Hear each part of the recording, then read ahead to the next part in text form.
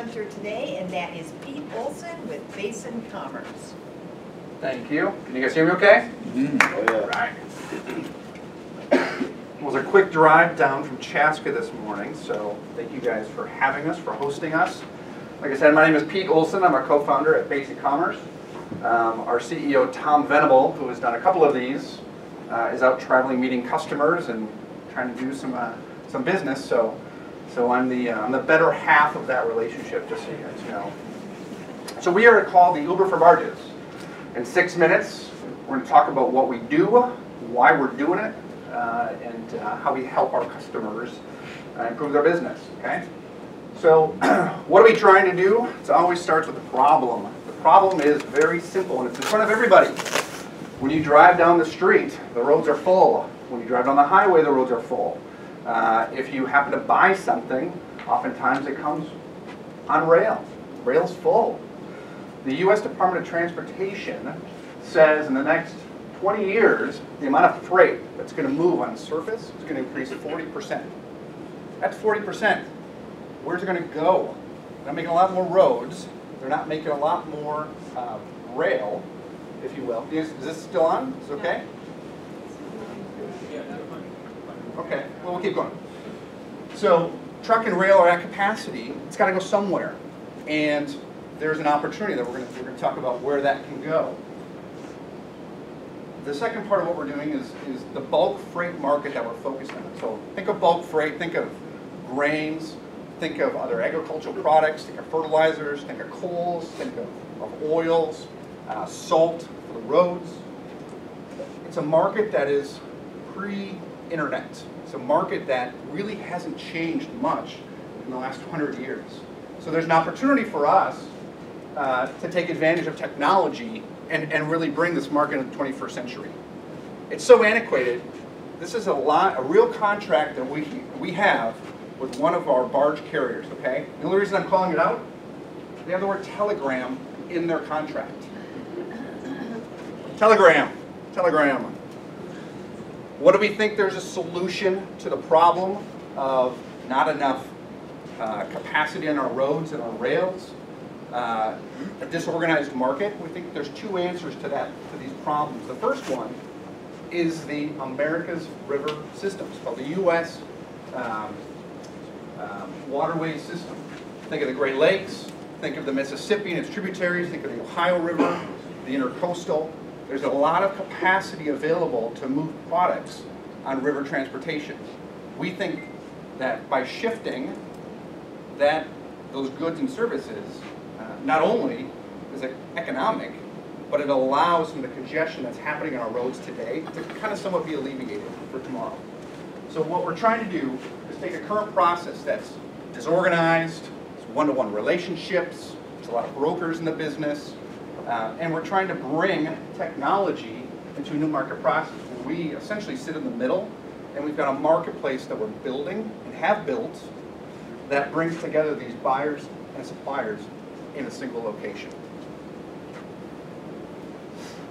The answer, coming from technology, I've spent 20 years in e-commerce. Tom, our CEO's done it for 30 years, is to bring the cloud to a marketplace that doesn't really know what that is.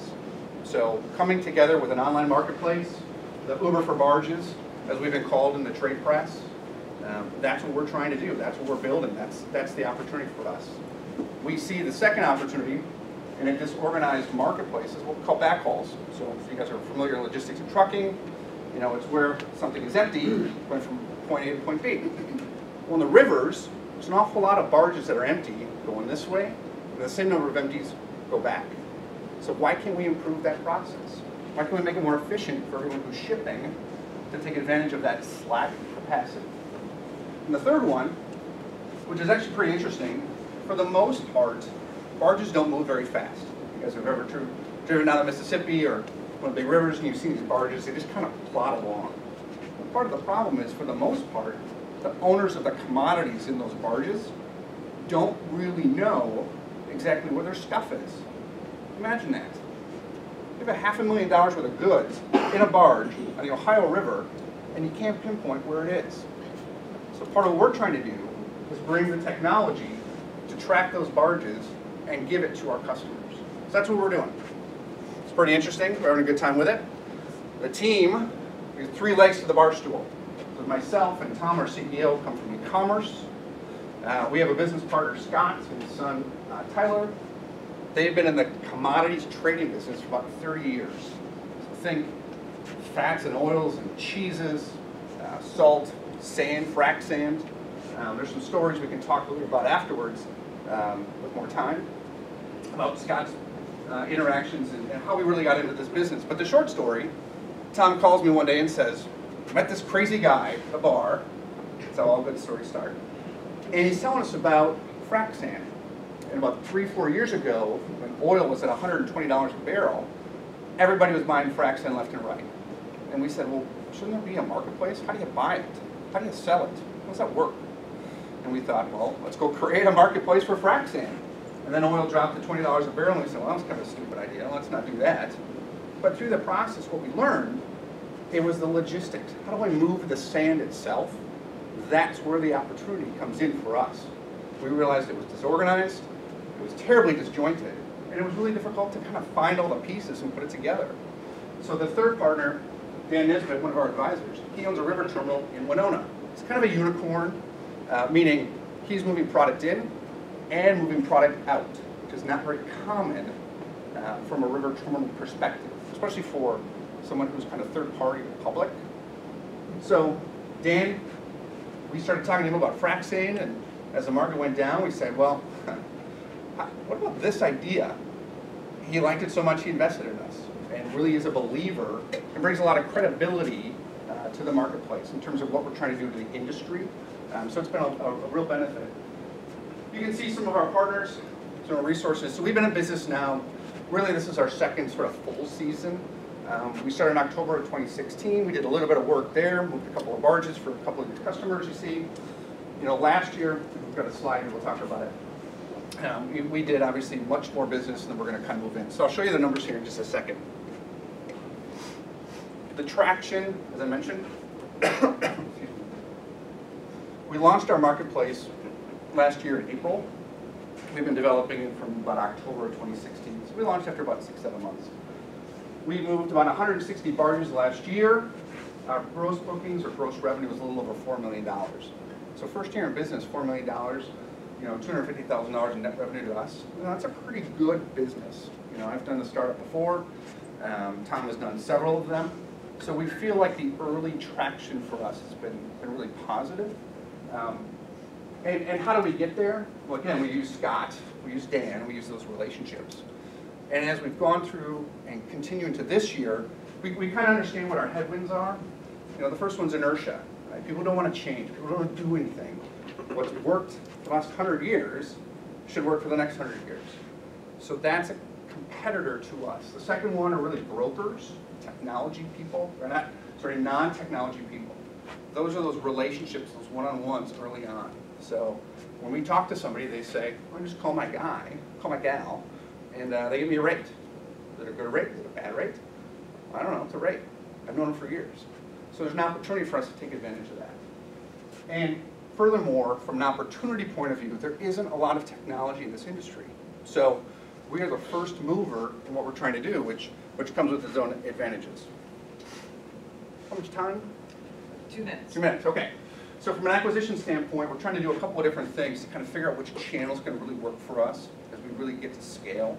The first one happens to be river terminals. So people like Dan. Every once in a while, a customer of his calls and says, hey, can you give me a couple of barges? Okay. He calls a relationship that he knows. So he's part of the problem as well as part of the solution. We have a sales rep in St. Louis. That's where Tom is today, actually. She comes from the barge world. So she's a legacy barge sales rep from our point of view. So 15 years. So she's going after sort of these large shippers, you know, hundreds of thousands of tons of stuff. That's who she's kind of targeting. And then we also have an inside sales team. So our sales and outbound approach is kind of multi-pronged today until we kind of figure out which one is really going to work for us. So far, again, we think that it's been successful across the board.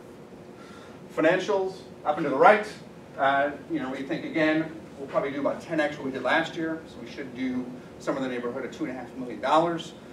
Scott has helped us kind of lock in some contracts, so help slay those dragons already. But you can see kind of the growth curve as we build adoption into the market that we're trying to go after. Right? So what are we doing?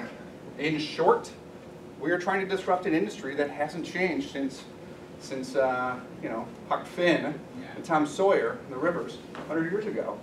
It's one of the few remaining industries that we've been able to find that really hasn't embraced technology in the business process. Everyone has a phone in their daily lives. We want to bring that to them in their professional lives.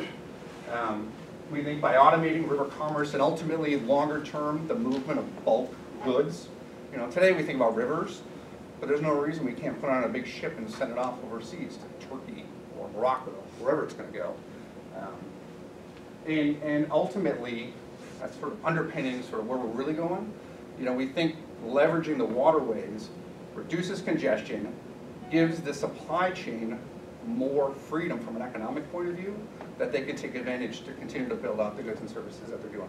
So that's my time. Thank you very much. Very good. Thank you so much.